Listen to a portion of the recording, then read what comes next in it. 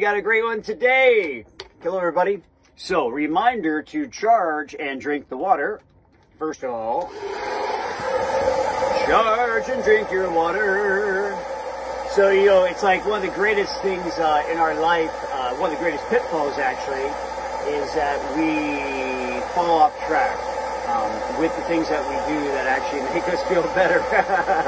Whether it be yoga, whether it be working out, whether it be just getting up to committing to walking an hour or two a day, charging the water falls into that realm, as much as utilizing your magic wands on your bodies and doing your prescribed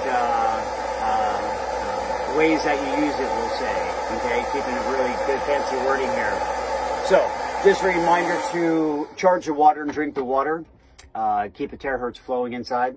So today's video is going to be about the importance of utilizing the magic wand on your injury sites, okay? Very, very, very, very, very, very important to keep this in your mind, because a lot of us lose track that we have hurt our bodies and where we've hurt our bodies. And what I would share with you is that I have found amazing advancement in my body and my mind and the workings of my internal organs by adding in the treatments to all my injury sites in my whole entire body.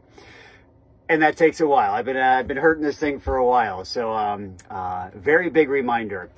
Anytime you've had an injury, the body has an intelligent system called the fascial system. And it's like an inside casting. So basically that happens when we've injured ourselves, so we don't move and hurt ourselves more until it's fixed and worked by our own body, or repaired, if you will. So utilizing the wand on every injury site you've ever had, as long as you don't have metal in your body, every operation site as well.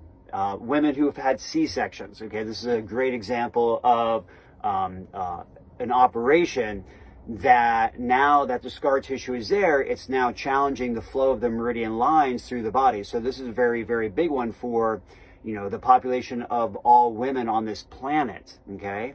So to be utilizing the magic wand right here, or the classic unit, to work with every scar on your body, which is an injury site. If you're an athlete and you've broken bones, use this device, use the magic wand on those sites, and just start to watch how much freer your body becomes.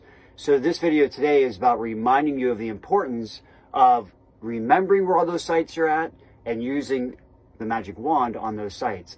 Now, if anybody's into yoga or stretching, whenever you go into your different postures, your movement, you'll feel the stiffness and tightness or restriction from those areas of your body. So that's where you want to break out the magic wand, use it on the injury sites. Oh my God, maybe do one day where you just go through and remember all those injuries with this device and utilize this on those, and just see what the difference of your day is. See what the increased motion does for your body. Knowing that the magic wand goes through and harmonizes all the acupuncture channels and gets all that energy moving, restoring the flow of energy and life force to those meridians, but to those muscles and also to those joints, you're going to have a whole different experience, I would imagine, that's occurring. So keep it in your mind to start working these injury sites in with the unit, and maybe even prescribe a whole day where you just do that so you can see and feel what the difference is that it has done.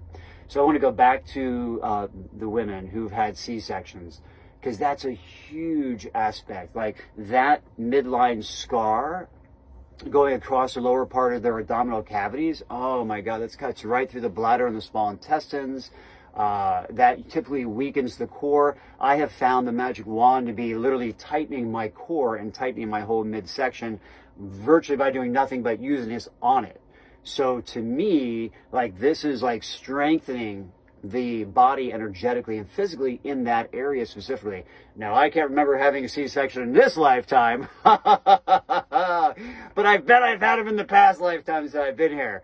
So I've actually noticed this removing that historic content and stories from, we'll say, my subconscious and other aspects.